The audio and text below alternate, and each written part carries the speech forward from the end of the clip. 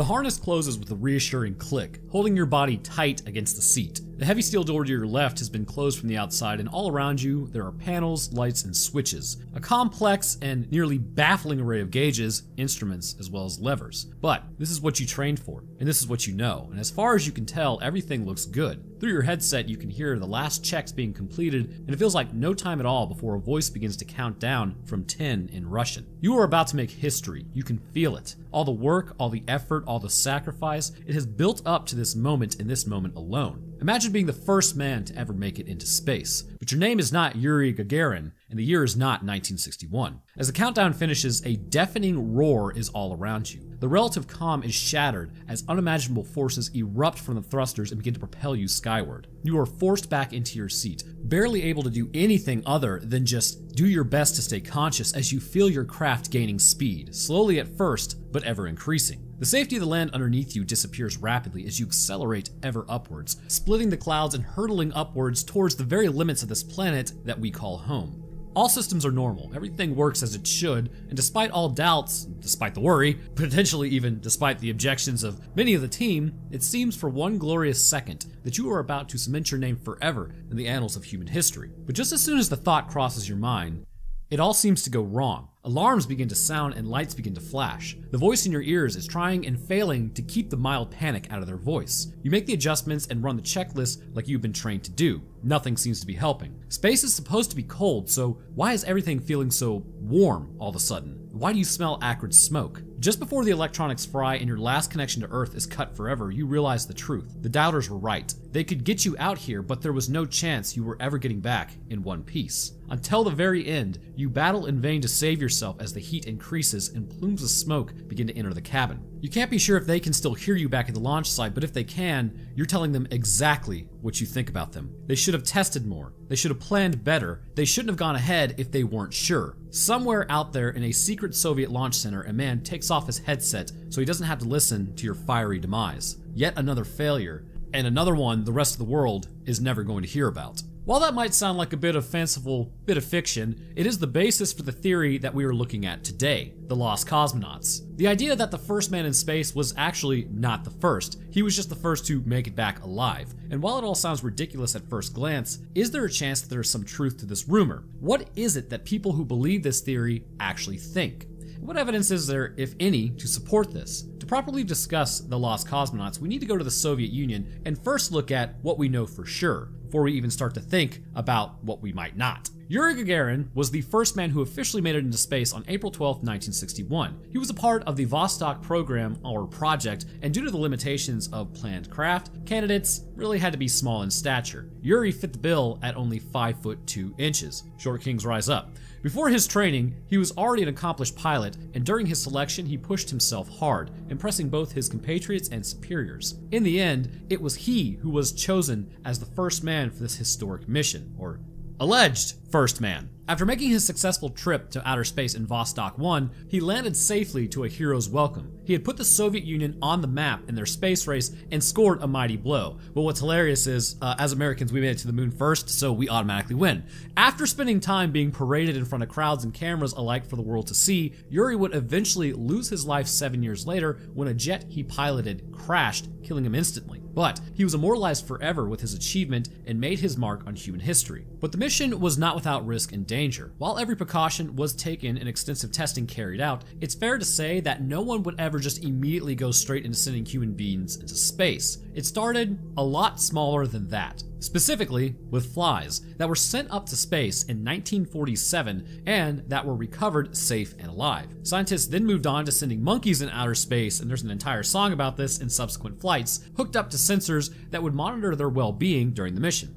Sadly, many more of them died during this process than made it back alive because, to be honest with you, it's bad, but if you're sending monkeys in outer space, the recovery process is probably not as important. Well, it would be important to a lot of people, but to the Soviet Union, probably not very important. Dogs then begin to be sent up on these missions, equipped with instruments that could monitor their vital signs and see how they responded to the stresses and strains of a launch, as well as the weightlessness and re-entry. The very first one that is of note was a dog named Laika. Her breed was a mix, and she had been found on the streets and ended up being sent up on Sputnik 2. She never made it back to Earth, unfortunately, but this was really never part of the plan to begin with. While she became the first animal in orbit, or at least orbited Earth successfully, the technology was just simply not available at the time to get the capsule to re-enter once it had launched into orbit in 1957.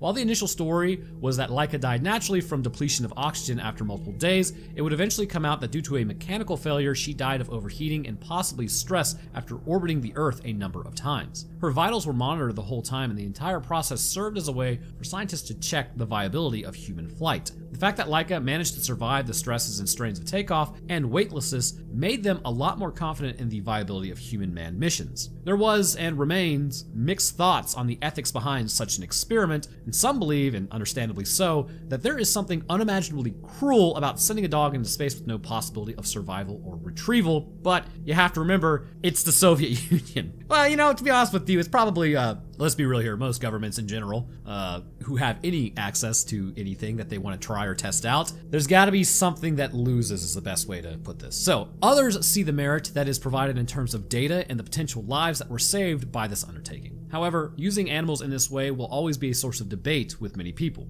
So against the backdrop of what we have been told and what is generally accepted to be these notable firsts in the pursuit of spaceflight, why do people believe that there were previous unsuccessful attempts that have been covered up? One of the pillars of this theory is based on the relative secrecy that the USSR maintained around its space program. During the era in question, there was very much a sense of keeping information to themselves and certainly not broadcasting their actions or movements to the West. The achievements and successes that they had? Oh yeah, you better believe that those were paraded front and center. They were shouted from the rooftops and rubbed in the face of the USA and other powers. After all, they weren't nothing but more proof that the USSR was doing it right and the West had it wrong. Again, one of my favorite stories about the pissing contest between the USSR and USA is there was a town, I think it was in West Virginia, that needed a bridge built across one river, so it saved them an hour and a half of traveling through back roads to get to like the town across the river. And the USA was like, sorry, we can't do it. So they contacted the Soviet Union. And the Soviet Union's like, yeah, we'll fund a bridge there. So they put it in all of their papers in the Soviet Union that basically the US couldn't even provide a bridge for their people. The US saw this and was like, oops, so then they had to build the bridge. It's like, it almost would have been funny had there not been nukes at play. But anyways, the space race was a source of fierce competition that took on a mantle greater than the issue itself. It became the very proof of who was correct, who was right, and who had put their faith in the best system in the correct way to not only run a country, but a society in general. And for a long time, it was hard to argue that the USSR weren't winning. They managed to tick off a number of firsts. They seemed to be pushing the envelope with every passing expedition and effort. There was always something new to achieve, some other boundary to be pushed, and it appeared to the outside world as though they were doing a very good job of it. But along with a culture and a history of secrecy comes the space where conspiracy theories can very clearly exist. In the vacuum of information, especially with a regime that was so tight-lipped, there is always room for people to fill in the gaps with what they believe, because that's what the human brain does. Basically, if we don't know what's going on, we start making stuff up, because not only do we make up, like, has that helped us all throughout human history, but when we make things up, we also make up things that are even worse than what the actual reality is, because it would always save our species in the past, or at least helped. So when we consider the second proposed theory, while there is something very cold and callous about it, there really isn't anything about it at first glance that is beyond the realm of possibility. The path to many firsts in human history have been littered with the bodies of those who tried before, those brave, intrepid individuals who flew a little too close to the sun in the endless pursuit of creating history, and they ended up paying for it dearly. In fact, this is how we know what mushrooms we can eat and what mushrooms we can't eat. But those who believe the theory point to these sorts of cover-ups that the Soviet Union had carried out, for example, the death of Valentin Bondarenko, probably did not say that correctly, but you know, that's kind of because I'm not Russian. He was a fighter pilot who was chosen to train as a cosmonaut in his early 20s. Disaster would strike, however, during an extended stay in an altitude chamber. When a fire started in the chamber, the high oxygen level meant that it burnt out of control pretty much immediately. And due to the differences in pressure between the outside where it was located, it took 30 minutes to equalize the pressure and allow medical staff access, which at that point, he had been burnt all over his body. He would end up losing his life after being taken to the hospital, but news of his death was not widely circulated.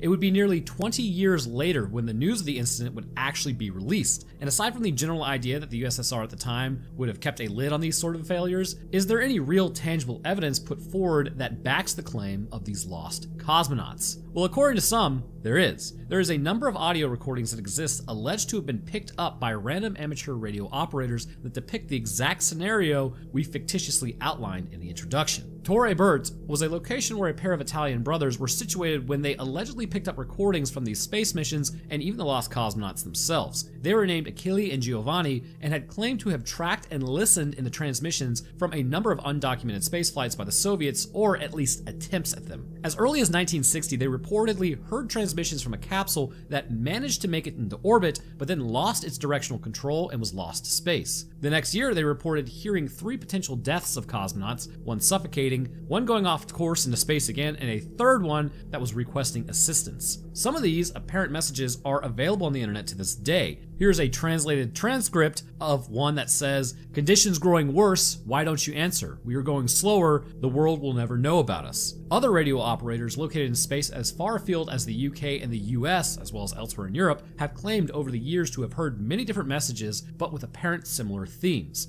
Some of the alleged content of these were SOS multiple times, a voice saying that they were going to die in Russian, and even some names such as Korolov, a surname to one of the most important minds behind the missions.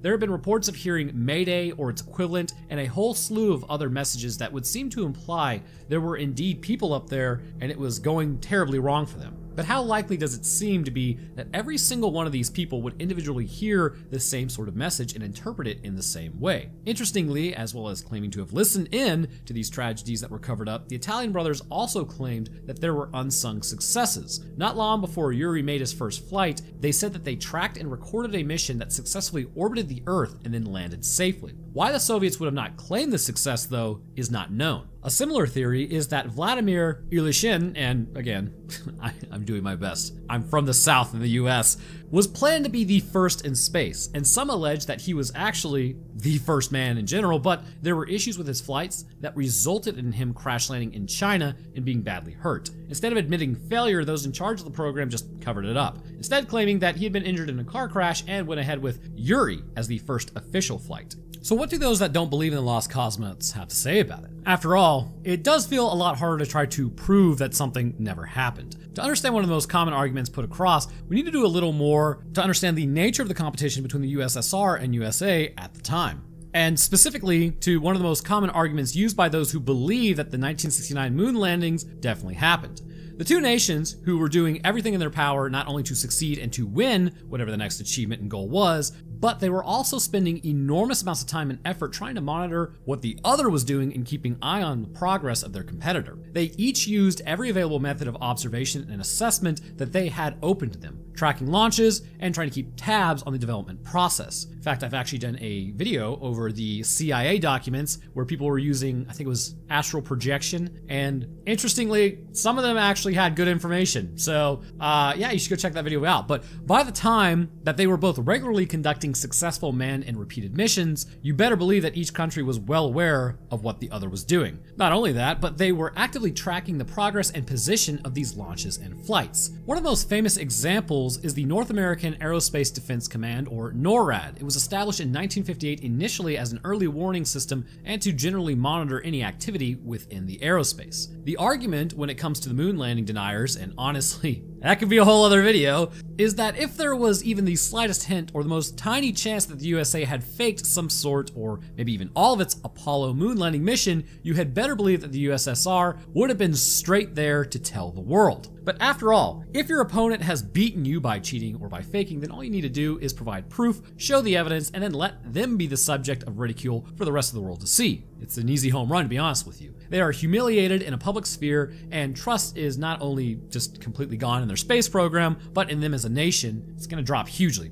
Similarly, when it comes to the lost cosmonauts, while the technology wouldn't really have been quite as advanced as it was just like early 1960s as opposed to the late 1960s, there is no chance that the USA weren't monitoring and tracking every single flight that the USSR had put up. They would be keeping a close eye on it all, and if there was a disaster or failure, especially one that resulted in the loss of one or several human lives, while it may be unsavory for us to think about, it could have well been used by the USA to kind of point at the Russians and be like, hey, you don't know what you're doing. All they would have to do to circumnavigate the seemingly constant stream of success stories and victories coming out of the USSR was to release a report or an observation or an audio recording of these manned missions going tragically wrong, and it would have turned public opinion. Would it have been a pretty terrible thing to do? Arguably, yes, but no worse than killing your own cosmonauts and covering up their deaths in the name of winning. Since no evidence from the American side has ever emerged, either at the time or in the intervening decades, many skeptics look at this as proof that this is all just a theory. And it needs to be noted that the Soviet Union didn't always try to sweep its failures and tragedies under the rug. Take the case of Vladimir Kamarov, another well-respected and experienced cosmonaut. He manned the Soyuz 1 mission, which encountered endless problems. And I know I just said Soyuz 1 mission, weird, it is what it is. Pretty much everything went wrong on his journey. On re-entry, his parachute failed to deploy and the capsule impacted the ground at full speed. What was left of him was photographed and the image has been released. If they were willing to admit to and publish such a failure, would it seem likely that they would cover up others? Also, probably wouldn't recommend looking that one up, although some of you are gonna go look that up, but good lord. So according to those who heard and listened in on the recordings of the communication even before his chute failed and he knew he would die, he was described as crying with frustration about the mission. Even after the veil of secrecy fell after the dissolution of the Soviet Union, no hard evidence ever appeared. Information began to be accessible for the first time and still nothing conclusive was ever found. It appears as though these recordings and alleged audio interceptions are the strongest case for the theory of lost cosmonauts, and those who were and remain skeptical have pointed out a few issues with these recordings that were produced, as well as failures to follow correct radio protocol and not using correct terms during their transmissions. Some have pointed out that the accents heard are not typically Russian, and there are issues with how they speak, errors that a native speaker may not make. One of the things brought up is, did the girlfriend of the Italians record the audio? Both brothers fully insisted that the recordings were genuine, and some of the other messages that were intercepted by operators other than the brothers have been analyzed where possible and deemed anything from misinterpretation to hoaxes. Many of them simply never kept copies, and as such, we have nothing to go on other than the testimony of the radio operator at that time. Basically, there isn't a single piece of audio that appears to experts to have stood up to scrutiny. Not that it would stop the most ardent believers from still accepting them as genuine. And that is basically where we have to leave the theory of the lost cosmonauts, as in every case is up to the individual to make up their mind whether they believe that this is plausible as a concept or not. There are plenty of arguments that have been made on both sides, but the question that many ask when they look at this theory is whether or not the Soviet Union, at this time and in the atmosphere, would cover up something as big or impactful as a death within their space program. And the answer to that has to be yes. As we have discussed earlier, the tragic death of anyone during training, they could and did suppress information that would make them look bad, things that would alter public perception of the program. The audio recordings that were made, no matter what you think of them, don't really seem to match up with the information that is now available to the world about the program. And the reality is that the amount of documentation that was released after the fall of the USSR is truly breathtaking. It isn't just official records, logs, and hard data. There are also personal notebooks, logs that engineers and scientists kept that contain facts not directly related to the work they were carrying out. So we need to ask ourselves, how likely is it that they would have managed to completely expunge any reference to an incident as big as multiple lost cosmonauts or their deaths on these missions? Even with widespread destruction of documentation, how possible is it that such a thing could have been unilaterally erased from all existence? Highly improbable, and would have to be the conclusion that most would reach. When we add in the fact that there was no detection of these alleged flights on NORAD, it's hard to see that these lost cosmonauts could have actually existed. The West would have undoubtedly noticed and reported any rogue flights that were planned, even more so when they realized the results were likely to have been deadly or embarrassing. And with all this information and documentation that is now available to researchers out there, they know the details of the flight program intimately. They can plot out exactly who is in each training program, who is at each location, their names, ages, and backgrounds as well. None of it matches the flights where these doomed cosmonauts flew off into the vast nothingness of space or burned up on re-entry. But it is always up to the individual, once again, to decide for themselves. Maybe these audio recordings are nothing more than a radio enthusiast's girlfriend speaking broken Russian with a heavy Italian accent, and those who want to believe this occurred just ignore the heavy hints. Or maybe, just maybe, there were some of these brave men and women who took the ultimate risk and then paid the ultimate price. Perhaps they dedicated their lives to try and achieve the world's firsts, knowing the harm, knowing the probable outcome, and ended up losing their lives. Wherever you fall on the idea of lost cosmonauts, if it does ever end up being confirmed as true, then there are few thoughts more sobering than the idea of hurtling off into space with no one or nothing to help you, and knowing for a fact that no one will have ever known that you ever existed. But anyhow, I want to thank you guys for watching. If you enjoyed or you have a topic you'd like me to cover, leave it down in the comments. Leaving a like is also great, and subscribing is a great way to stay up to date on when I post. I'll drop my Patreon and Twitter and whatnot, pretty much everything that I always do, in the description, as well as merch. And speaking of patrons, I'd like to thank mine real quick. At the Literal Wendigo tier, we have Grayson West, Ron Burgundy, Stupid Fox, and Trash Panda in a Trench Coat. Thank you very much for your support, guys. At the Eyewitness to the Event tier, we have Beaver Malaga and Wet Skeleton. At the first-hand accounts, we have Cody Cherry Drake, Yeeps, and at second-hand accounts, we have Bianca, Hayden Johnson, Fred Rush, and Troy. And to the rest of my patrons, I do appreciate y'all's help or support as well. Help, really, actually, no, it is help, so I appreciate y'all. Anyhow, that's gonna do it for me. I hope everyone enjoyed, and I'll see y'all in the next one.